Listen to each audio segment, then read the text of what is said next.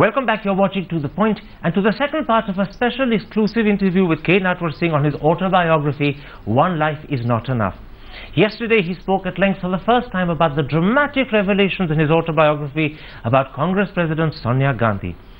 Tonight we shall talk about the revelations concerning her husband Rajiv Gandhi. Remember, Mr. Natwar Singh served for full 5 years as the minister in Rajiv Gandhi's government right through the period Rajiv Gandhi was Prime Minister. Mr. Natwar Singh, let's start first with the Sri Lanka adventure and the IPKF, which many people believe was possibly one of Rajiv Gandhi's greatest debacles.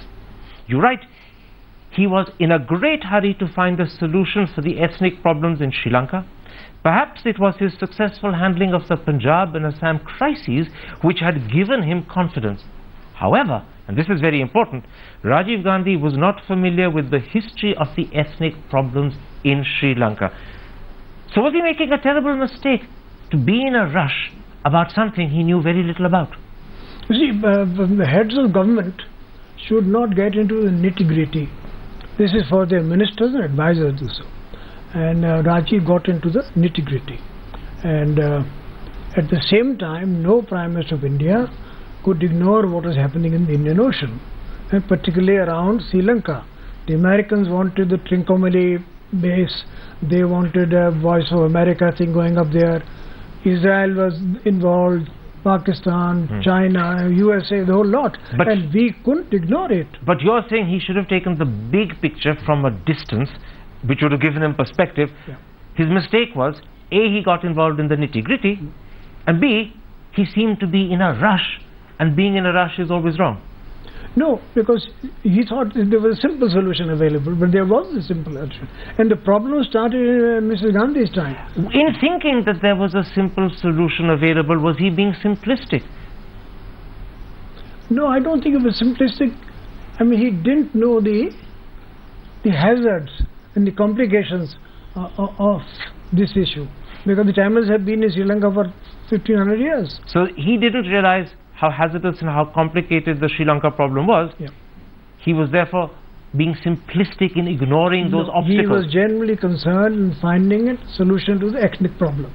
Now, for instance, you write in your book how the decision to force airdrop of food parcels over Jaffna was taken A, without proper consideration of its implications and consequences, and B, without realizing that it was important to forewarn President Jayawardene of Sri Lanka, as well as our own ambassador in the UN, who would have had to handle any ramifications and international consequences. That's a pretty damning state of affairs. Explain to me how exactly you came to realize this. Well, you see, President Jayawardene made a statement, I think in June or sometime, saying that Jaffna has to be protected and this is a fight to the finish. Now Rajiv had to react to it, that we are concerned with the fate of the Tamils. This is a humanitarian problem and this can't go on. But you were invited when you were at the airport to come and attend a meeting at Racecourse Road where the decision to forcibly airdrop food on Jaffna was being taken. Tell me about that meeting when you walked in. No, when I walked in, I just kept quiet because the entire hierarchy of government was there. 5 members of the Political Affairs Committee, the Army Chief, Navy Chief, Air Chief, Cabinet Secretary, Foreign Secretary, Defense Secretary, myself, Arun Singh, all the people were there. And what happened? Well, when I asked Rajiv what's happening, he said that we are planning to airdrop humanitarian aid, medicines and food. And what did you say? So then I said, have you informed the Sri Lankan government? So he said, no. So I think it was Mr. Shivshankar at the time, I think Foreign Minister. He said, Rajiv, what are you talking about? Why should you inform Sri Lanka?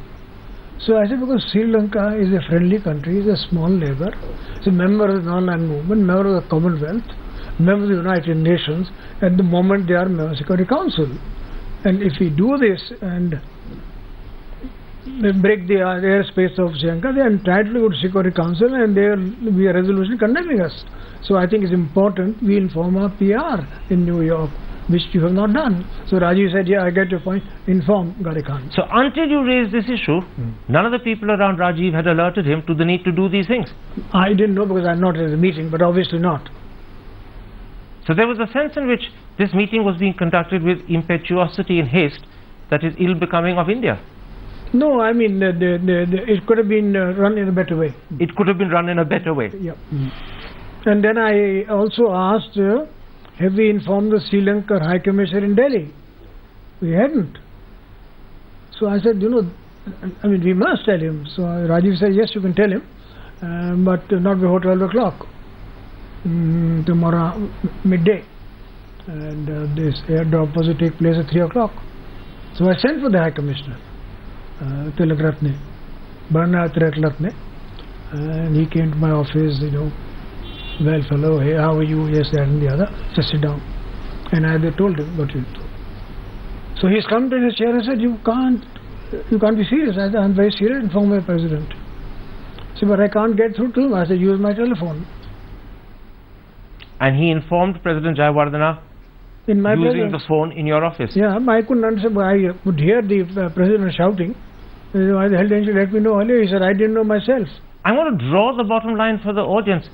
India was planning to transgress Sri Lanka's sovereign airspace at a time when Sri Lanka was a friendly country, a NAM country, a Commonwealth country, and more importantly, a member of the United Nations Security Council, where they could have raised a protest without informing the Sri Lankan president, without alerting our own man in New York that this would happen so that he could be prepared.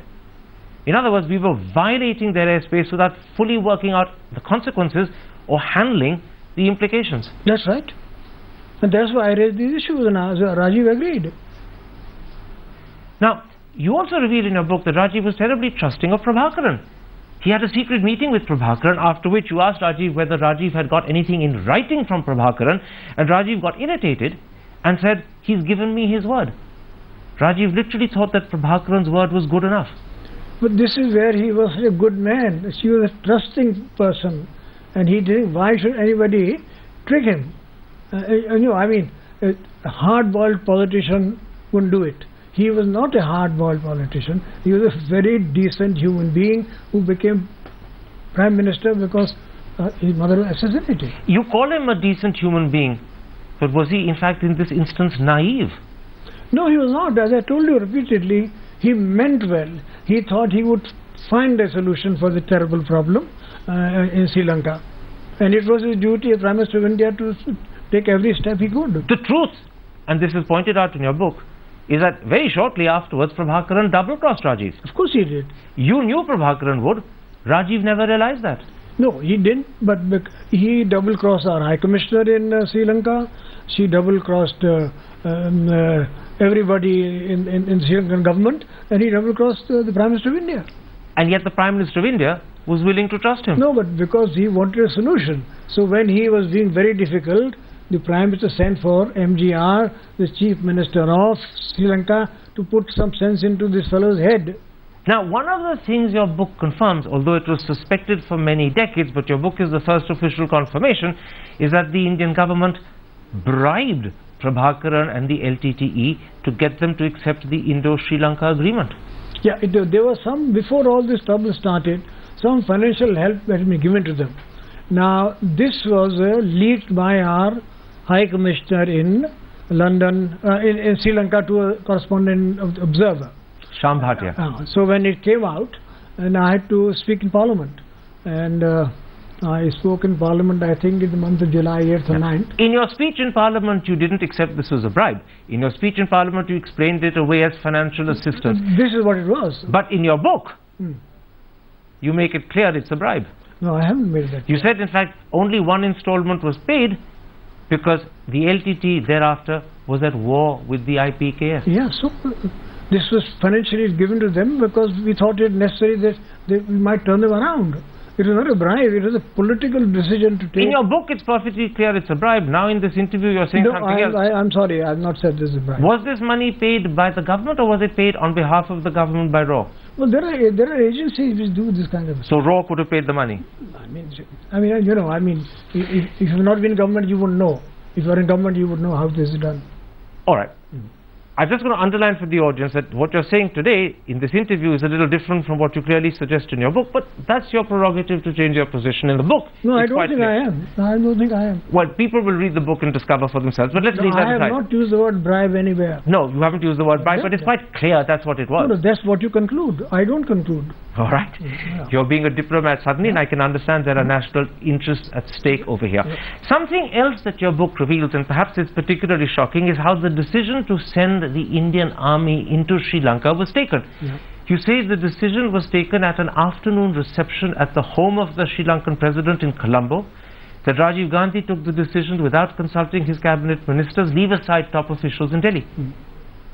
Why do you think Rajiv Gandhi took such a critical decision in such a casual and cavalier way? Well, we had P.V. Narasimha also with us at this, when we went to Colombo for signing the agreement. Because the previous month we had dropped and violated their airspace. After 1 month there was a U-turn to have an agreement because the LTT had been cornered. So they got in contact with NRAM, Hindu in Singapore. Right. So Narasimha Rao was with you in Colombo at that reception. Tell me, what happened?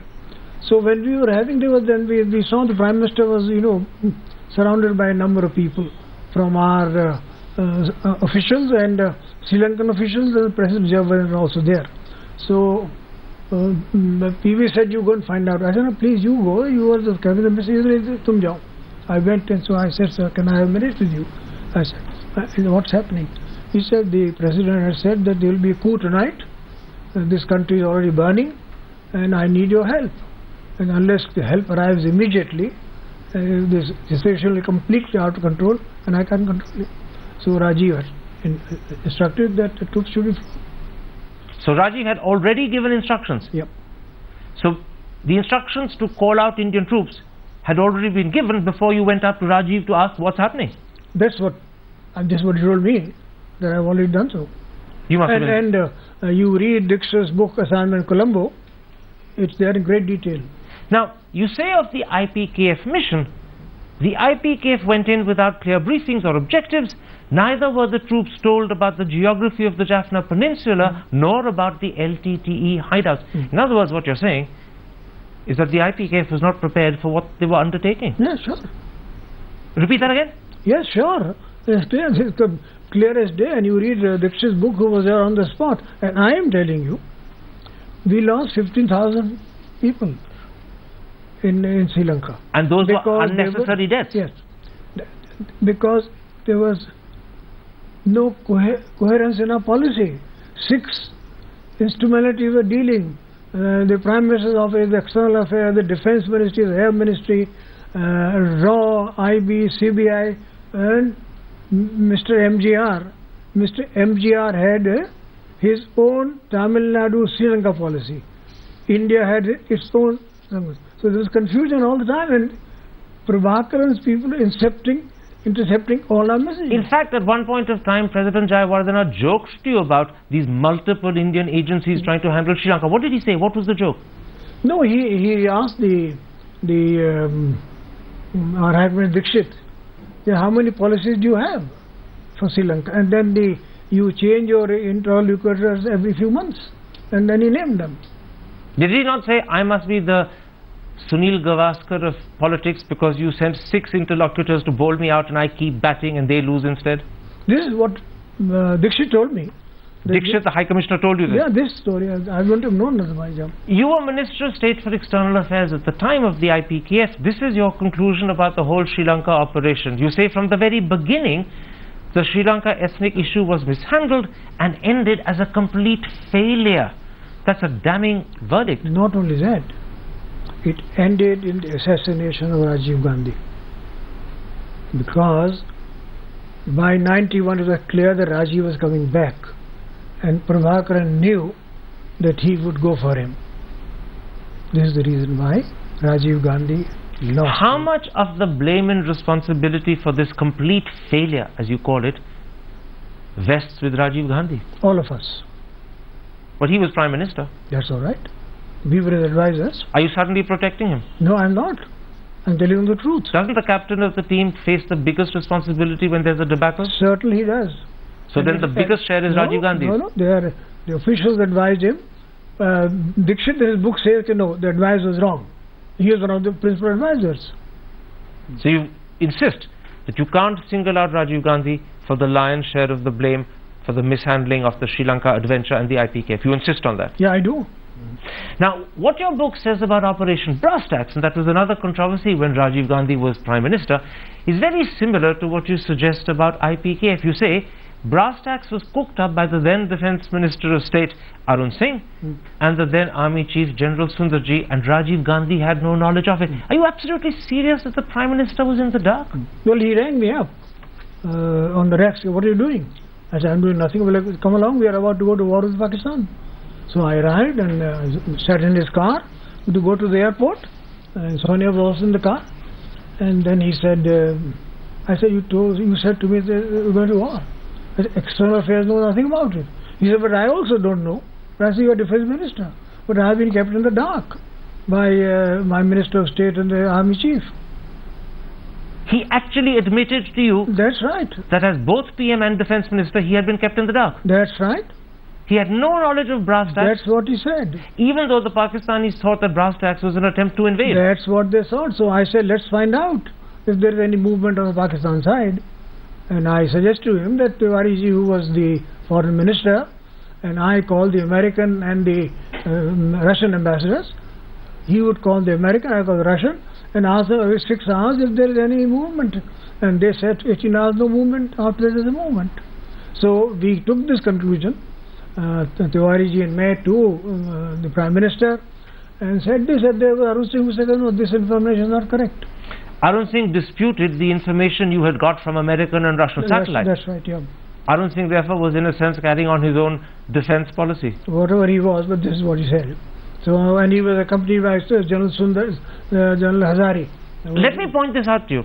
As I listen to what you say about IPKF and Rajiv's role and Rajiv's handling of it, particularly his trust of Prabhakaran, particularly the cavalier way in which the decision to send Indian troops was taken, the manner in which he decided to airdrop without even thinking of the consequences. And then when I listen to what you say about brass tacks, and the fact that he had no idea what was happening, I come to the conclusion that Rajiv Gandhi was perhaps a little incompetent. No, that's your conclusion, not my conclusion. He was not incompetent. We worked very hard. When you come to the China story, I will tell you what happened there. What happened was that he was so trusting a human being. A politician shouldn't be that trusting, but he was not a run-of-the-mill politician. Isn't too much trusting a lapse in a politician? I think it is, if you practice realpolitik. But India has not practiced realpolitik from the beginning. But Rajiv was in a sense faced to the situation realpolitik was essential, particularly when you talk about brass tacks, particularly when you talk about IPKF. In those circumstances, to be trusting surely is a lapse, a serious lapse. No, we are all to blame for it.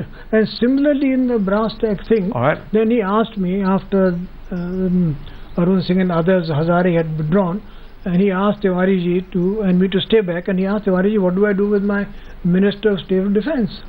So Tiwariji looked at me. So I said, sack him. And the Prime Minister said, but he's a friend. So I said, sir, you are no longer the president of the Old Boys Association of Doon School. You're Prime Minister of India. Prime Minister no friends. So the advice to sack Arun Singh first came from you? Yeah, I said you should. Let's come to China. It was Rajiv Gandhi's great foreign trip.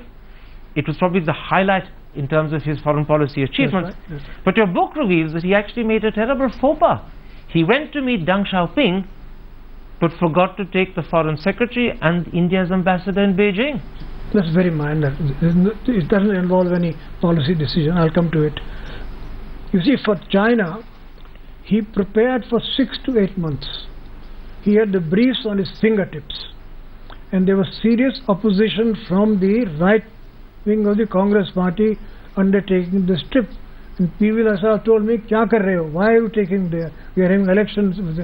I said, listen, we are at 67 with Pakistan, with the USA in China. What do you expect the diplomats to do?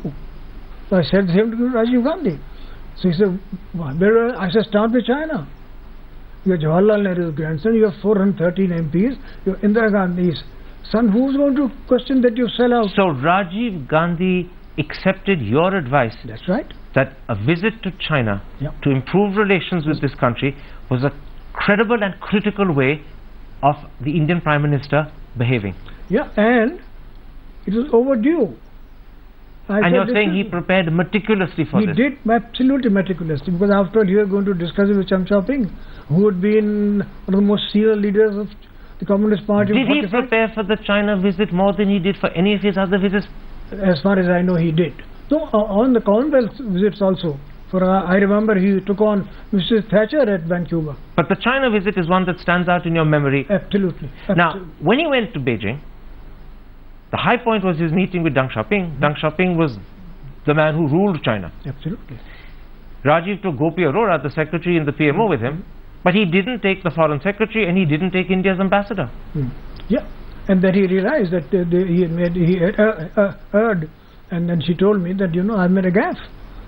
He admitted this to you? So he told me, I believe. So I said, he said, what do you do? I said, send for KVS man. Who was the foreign secretary? Yeah. No Prime Minister would have bothered to send for the foreign secretary. He did. And what did he say to KPS He said, this is a mistake, now you come to all the meetings. And you need a big heart for it. The Prime Ministers don't care for ambassadors or foreign secretaries.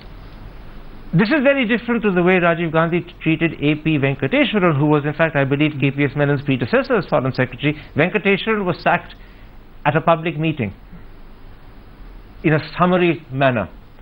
In the case of KPS Menon, Rajiv Gandhi accepted he'd made a mistake and apologized. He apologized. So he said, I regret this very much. I regret it. And did KPS Menon accept? Of course, immediately. Let's come to the sort of Prime Minister Rajiv Gandhi was and the way he handled his office. His first 18 months were perhaps a period of unprecedented popularity. Yet you say of that particular period, for the first 18 months of his prime ministership, Rajiv Gandhi depended wholly on a team of ignoramuses with inflated egos. They were bright but brash.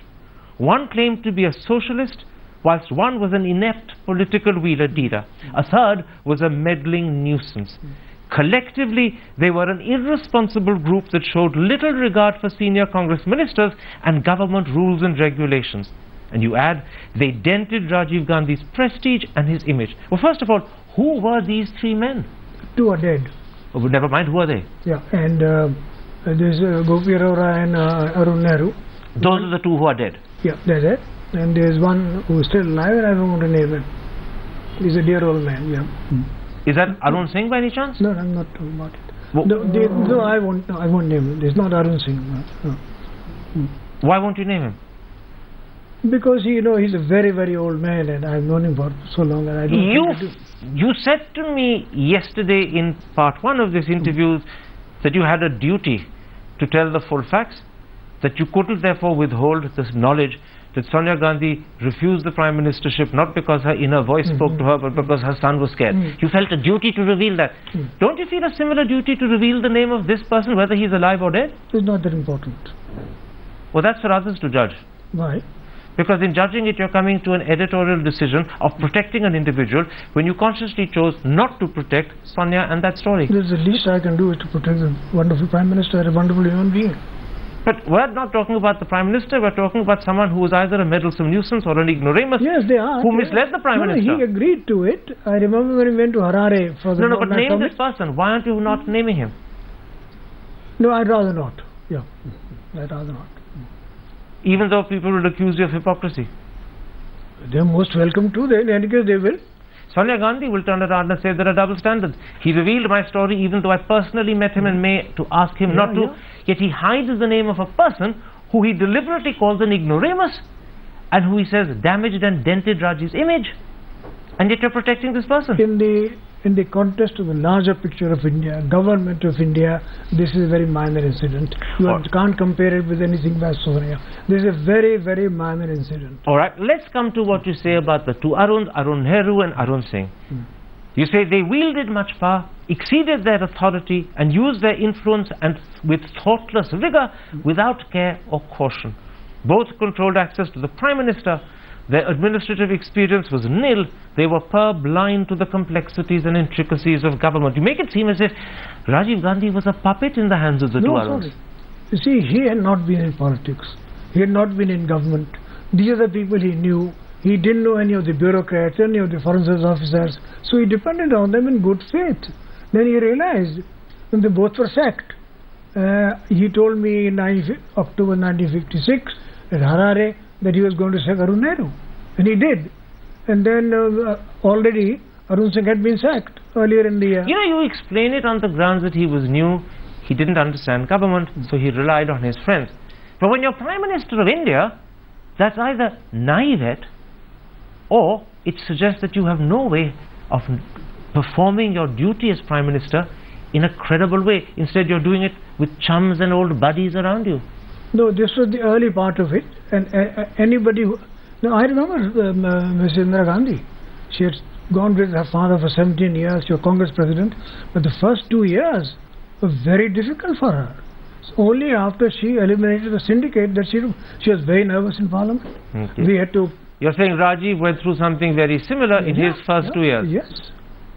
Let me put this to you. One of the inescapable conclusions one comes to is that Rajiv Gandhi may have been a good and likable human being, but he was a pretty poor politician and somewhat inept as Prime Minister. Well, you see, A, China is not inept. Number 2, forgetting to take your foreign secretary is pretty silly. No, it is not. It's very minor. It's very minor administrative matter. Can't be that minor because he apologized. Absolutely minor. It's a decency. No other Prime Minister would have done it. He said, to hell with the foreign secretary. I've done it, I've done it. So you're saying to me that this impression that I have from your book and from this interview, that Rajiv may have been a good and likable man, but he was a poor politician and perhaps an inept Prime Minister, you're saying that impression is wrong? No, I have not said that in my book. I have not used this language. No, you haven't used that language, but that's the clear impression your book gives. But that gives it to you, it doesn't give it to me. It'll give it to hundreds of millions of others who read the book. How can you speak for hundreds of millions of people? What I can't understand is this. Are you simply denying to accept the obvious impression your book creates about Rajiv Gandhi? Or is it that you are so fond of Rajiv Gandhi that you don't want to accept what stares other people in the face? I am responsible to myself, not to you or to the millions of people of India. I get the clear impression that you're far more fond of Rajiv and far more loyal and protective of him than you are of Sonia Gandhi. Because he didn't behave like his wife did. That makes the big difference. Yeah. In dropping you the way she did and treating you the way she did, she snapped the relationship. He would have never done it, neither Indira Gandhi nor Jawaharlal Nehru. But Sonia did. No, she did. Where does this ruthlessness in Sonia come from? You ask her. No, you must know. No, but you ask her. But you've known her for 50 years. I don't have access to her. You do. Yeah. You're making it clear. To some extent, for a leader it is necessary. And this is where Rajiv defaulted. He was too trusting of people. You know, you just now said, Rajiv would not have treated you like this, Indira would not have treated you like this, Jawaharlal Nehru would not have treated you like this. In your book you say, no Indian would have treated me like that. True. I'll repeat it to you. Is this ruthlessness part of Sonia's Italian background? It could be, because no Indian would treat a man who had been loyal to the family for 45 years, who had been very, very close to her, who was 30 years older than her, to treat him like this. No Indian would do. Neither Rajiv, nor Indira Gandhi, nor Jawaharlal Nehru, or any other leader. It's just not done in India. So this is the point at which Sonia Gandhi clearly shows she's not originally Indian. Some part of it not Indian. She was not born in India. Although she adopted India, she behaves like an Indian, she dresses like an Indian, but there is a part which is ruthless. And that's the Italian part of Sonia. What else can it be? I believe this is something you mentioned to Priyanka Gandhi when you met her on the 7th of May, didn't you? That's yes? Yes, I did. You actually pointed out to Priyanka that this ruthlessness that Sonia had shown was the Italian side of her. I didn't say that. What did you say? I said, this is it. And what did Priyanka reply? Because what she replied, I will not tell you. Is it not the case that Priyanka smiled and said, this is the Italian side of my No, mother? I don't confirm this. You don't confirm it? No. The important thing is you don't deny it. No, I don't deny it. I don't confirm it. You can reach your That's own good enough for conclusion. me. You don't confirm, you don't deny. You can draw your own conclusion. And I'll remind the audience you're a man who believes that facts should not be withheld. Yeah. As a historian, you believe the world should know the truth. Not facts, truth. My last question to you. Many people are going to look at your book and say, what makes this book important is what he said about Rajiv and Sonia, the new image he's created of them, and the way some nasty people will say he's brought them down a peg or two. Are you happy or sad that your book will be remembered because of the way it portrays Rajiv and Sonia? Why it portrays Indira Gandhi, the Jawaharlal Nehru, so many other people? That hasn't gone and forgotten. Rajiv and Sonia are very much around, one in person, the other very much in the spirit of the Congress. Yeah, that's the tragedy because we don't have any sense of history. Jawaharlal Nehru was a very, very great man, very good Prime Minister, was a poor Foreign Minister. Do you stand by everything in your book about Rajiv and Sonia? Yes, I do. There's no question if you're withdrawing it. Why should I withdraw it? There's no question if you're saying I got my facts or my dates or my conversations wrong. If anybody say the dates are wrong, I'll say I'll correct them. But the facts are correct. Yeah, of course they are. It's I can't. Well, why do you think I should make them up? It's enough for saying. For being so open and so frank. And I should add for the audience, for going way beyond what you've actually put in your book. Because there's a lot that you said to me that's not in your book. I'm deeply grateful. And I'll repeat for the audience the most important thing that is new in this interview. That when Sonia Gandhi came to meet you on May the 7th, she apologized. She embraced you. She said you were once her closest friend. That she had told you things she's never told her children. None of that is in your book. It's revealed for the first time in this interview, but in particular it was revealed yesterday in part 1. I thank you very much for being so open. History will judge how your book will go down, how your revelations will be taken, and whether people will think you've been fair or whether you've been vindictive and vengeful. But I'm grateful that you've spoken so openly to me.